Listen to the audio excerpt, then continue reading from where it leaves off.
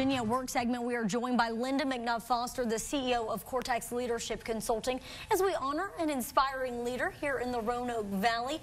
Lynda, thank you so much for joining us this morning, and introduce us to our inspiring leader here. It is an honor and a privilege to be able to recognize Joy Sylvester-Johnson. She's the CEO of the Rescue Missions, and we talk a lot on this show about what characteristics make up great leaders, and especially serving leaders. But there's very few leaders I can think of that have literally spent their lives living with the people that they help. And so she is the embodiment of someone who has passion and perseverance.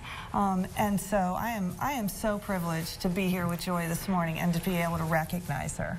And Joy, what does it feel? How does it feel for you to be our inspiring leader for December? Well, I wondered about that when I thought about this segment, and I thought, you know, leadership is a pretty value-free term. You can be a wonderful leader, you can be a leader for terrible things. And so leadership in and of itself doesn't really say a whole lot. But leadership for something that matters, something that lifts the whole community up, that's something that I'm really invested in. My daughter, 2 years ago, was honored for a leadership thing with my alma mater, and my daughter said, you know, thank goodness, Mom, that you're a Christian and that you try to do what God wants you to do, because you're the kind of person that could get people to drink the Kool-Aid. That's true. And true. And I thought about that thank God that I do have a vision to try to make things better for the whole community, because this talent that I've been given, I don't claim any credit for it at all, toss me into a pot and I will bubble to the top and people will follow me. And I don't know why, I don't know how, because it's not something that I generate. But I think the vision, the desire to make things better is a direct gift from God. And so if that's what this is about, honoring God, then I'm all for it.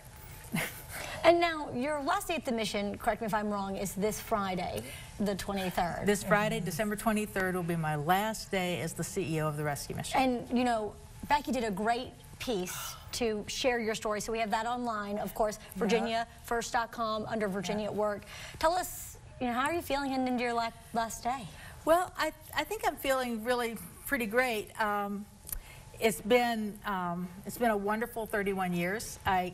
I can honestly say I've never regretted the decision to come and stay.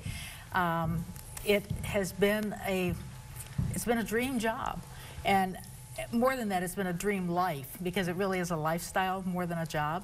And I'm seeing there's a lot of people here that I didn't know were coming. Lynda will explain. Man, are you guys good at keeping a secret? Oh my goodness!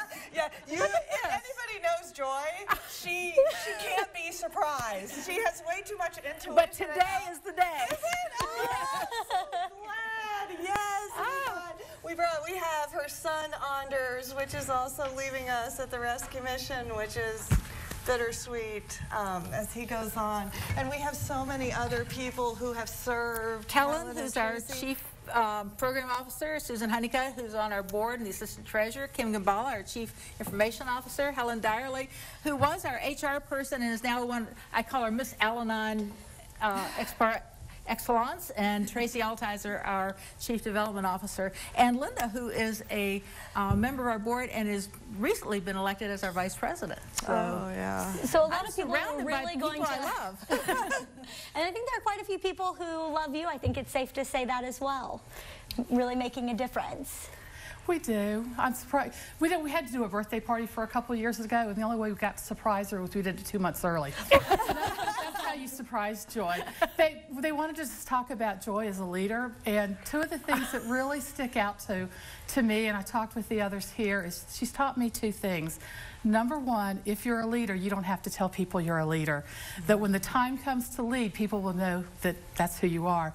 And the other thing, if you're a good leader, and the Roanoke Valley knows that Joy Sylvester-Johnson is a good leader, that when you leave, everything will be okay. And things are going to be different, but we've had great leadership, and she's taught us well, so everything's going to be okay. So great to have you. Inspiring leader for December. Lynda, always bringing joy into the studio. Yes. And today they can be said honestly. Everyone, Good Day Virginia will be back in 2 minutes.